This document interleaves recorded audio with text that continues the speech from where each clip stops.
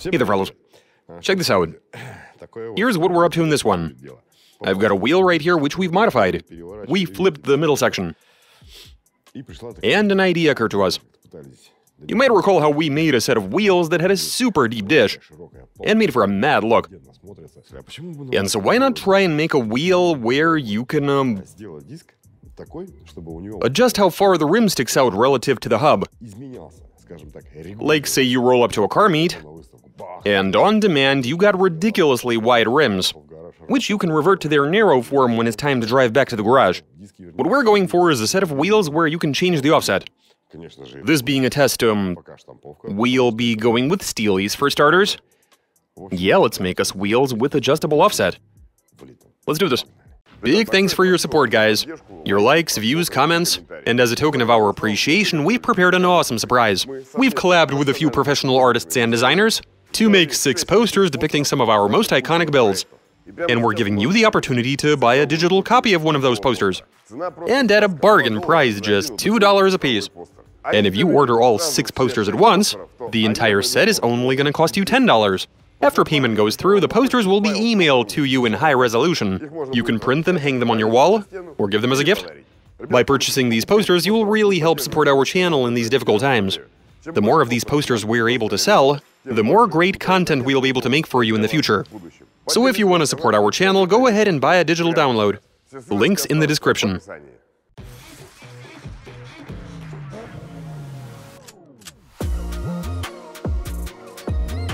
We make rims with variable offset. Translation and voiceover by BMI Russian.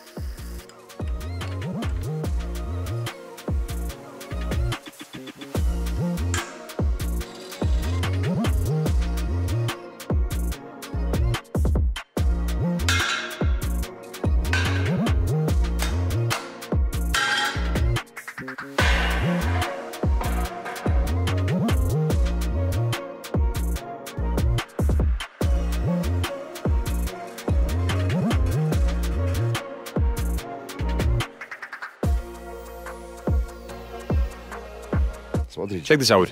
We're using some regular old steelies for this project.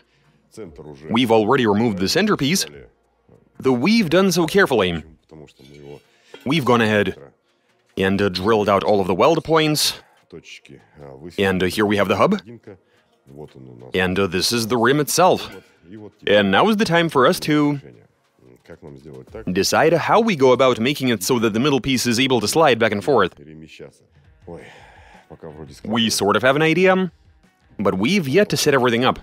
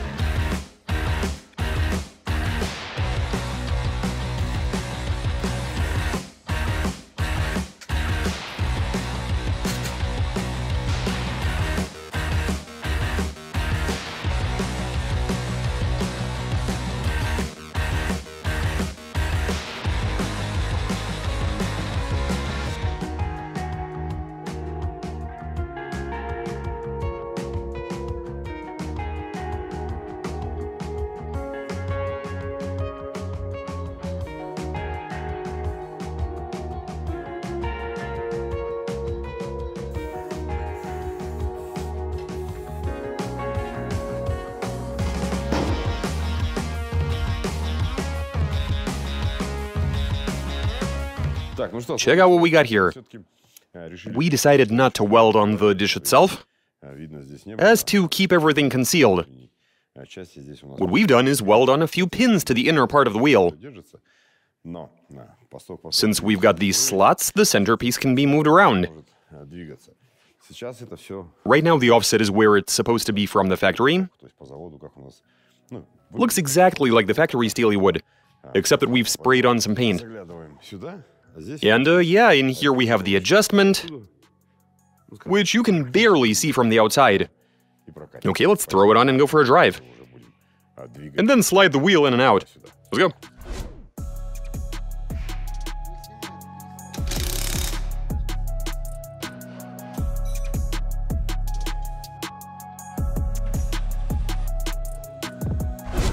Okay, we've brought the car down, it's all good.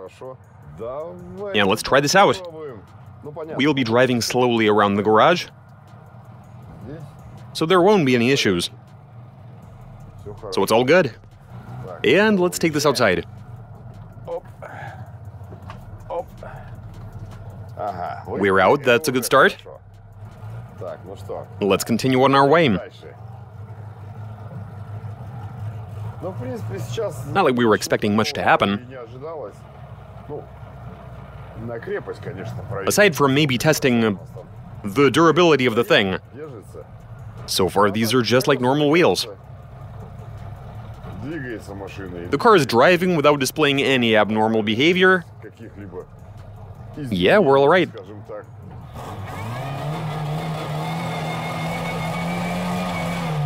Yep, it's all good.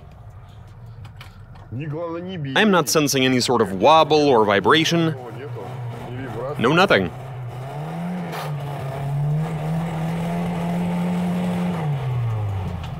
It's all good, and I like that. Okay, jack up the car, undo the bolts, slightly increase the offset, see how it looks, and continue the testing. Let's get to it.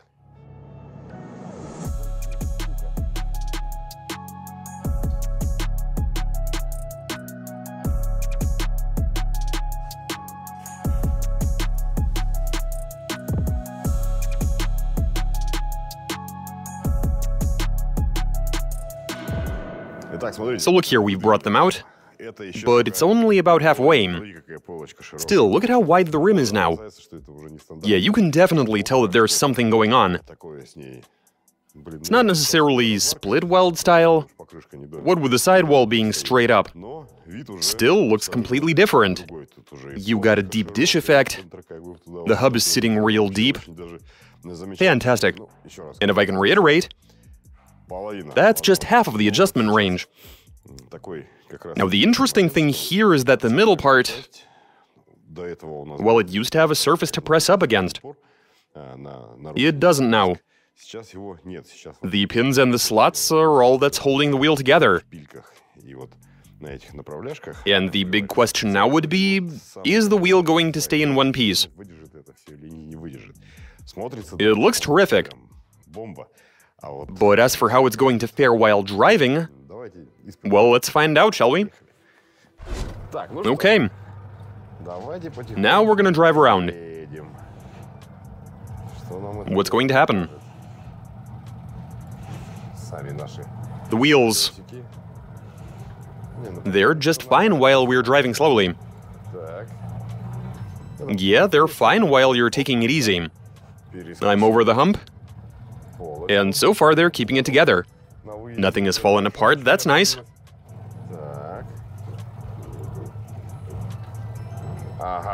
Yeah, I can hear a very familiar noise. That's the tire rubbing against the wheel arch. But then, I mean, it is on the verge of escaping its confines. I still can't see the tire in the rearview mirror, though.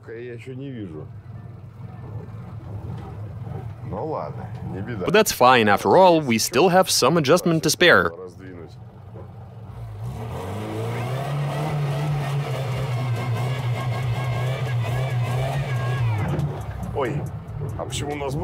Whoa, why did it grip like that when I let off?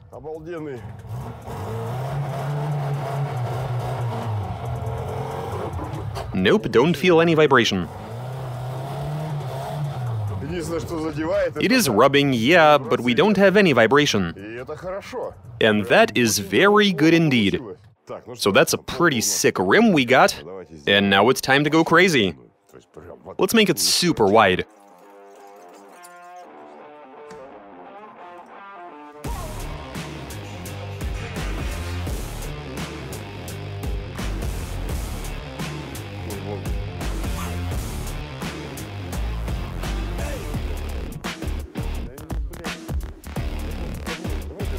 Okay, guys. At this point, these rims are just looking wild. These look really cool, with the middle of the wheel set super deep, and the rim itself moved so far out. The middle is sitting as deep as the rim is wide. And I'd say it looks quite nice indeed. Okay, now it's time for a bit of durability testing. Time to start the engine and take this party outside. We are ready, and here we go.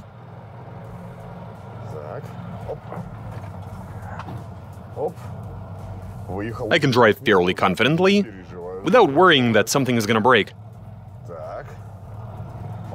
Here we go. And now I can see a lot of tire in the rearview mirror. It's sticking out relative to the body a good, I'd say 35 millimeters at least. Yeah, that seems about right. And the tires are hitting the arches both on the left and on the right. Okay then. Without going too far...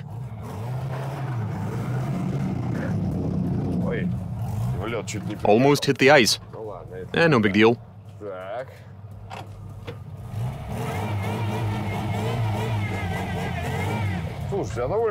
Everything seems to be stable, no vibration. Looks like we got everything bang on.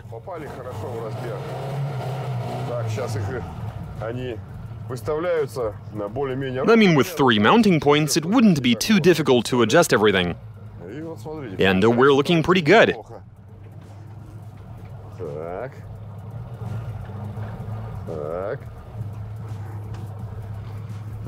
Do we have a wobble, though? No, we do not. That's nice to know.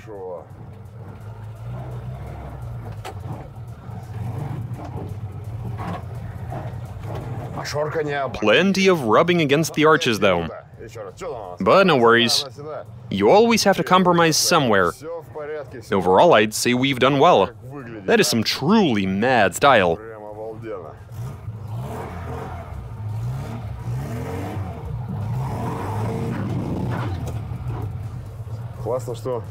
It's nice that there's no noticeable vibration.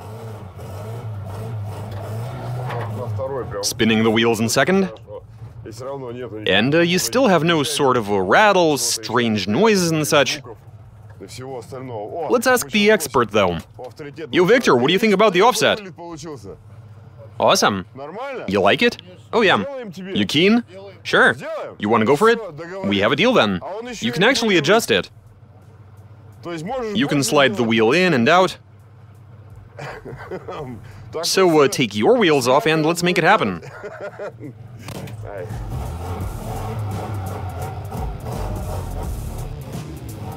There you go. Alright. So even with the offset this wild, the wheel has kept it together nicely. This looks terrific. If only this weren't a steely, but an alloy wheel instead. I'm sure we can do this with an alloy. Can we find another way to do it, though? So that you don't have anything poking out and getting in the way of installation. But overall, this turned out great. And that's all I got for you guys. Watch us, subscribe, send in your suggestions, comment, give us a big thumbs up. And that's it for this video. Catch you guys later.